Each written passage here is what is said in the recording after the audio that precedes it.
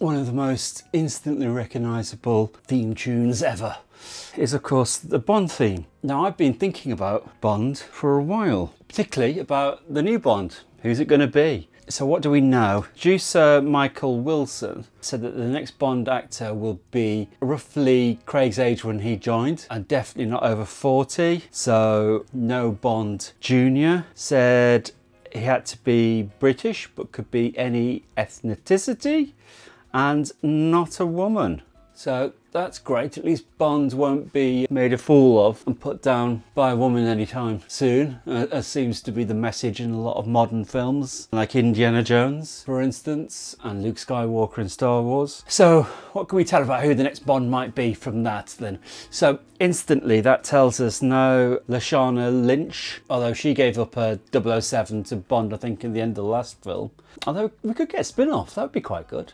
And no Idris Elba, who's kind of all but said he doesn't really want it anyway. So who is in the running? These are the people I think are in the running. The first one is Aaron Taylor-Johnson, who's 33 years old, and you might know him as Wanda's brother in Age of Ultron. He was in Kick-Ass, he was in Tenet. Now he's already screen tested, and already screen tested well. He would be probably my front runner. Next up is Henry Cavill, who at 40 might be too old. Plus he's been asking too much for this, really, and he's too A-list. And can Superman also be Bond?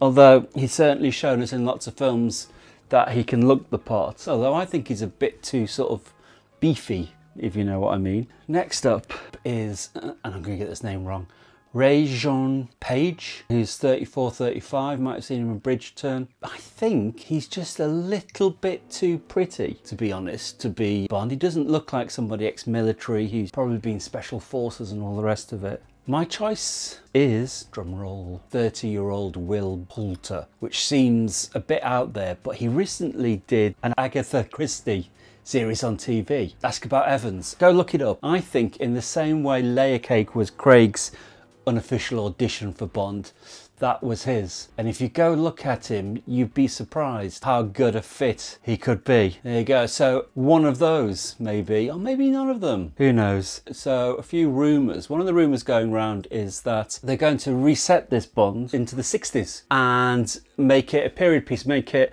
truer to Fleming's original Bond, which I think would be brilliant. And I'd love to see a one-off movie of that with a different Bond, but not for the Bond series going forward, because it would just become this awful period piece, I think.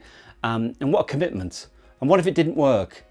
Then they'd have to get a new Bond in a new time or reboot it all over again. And there are two words that mean this will never, never happen. And those two words are product placement. No way could a 50s or 60s Bond be driving the latest Aston Martin, the latest Sony Ericsson phone, or the latest... Stop saying these brand names really, shouldn't they? Or using the latest laptop or whatever. So what do I think the rebooted Bond should be like? By the way, I absolutely loved the fact that Bond died in the last one. He had a total story arc. It was self-contained in those films. It was fantastic. Well done. That was just amazing. So what do I think the Bonds should be? Well, Bond used to lead. Bond was, you know, the first of those action spy thrillers, and it's been different things at different times. And then it started sort of following, I thought, Bourne a bit too much.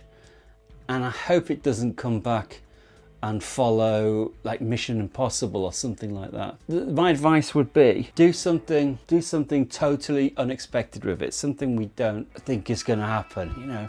Make it metal.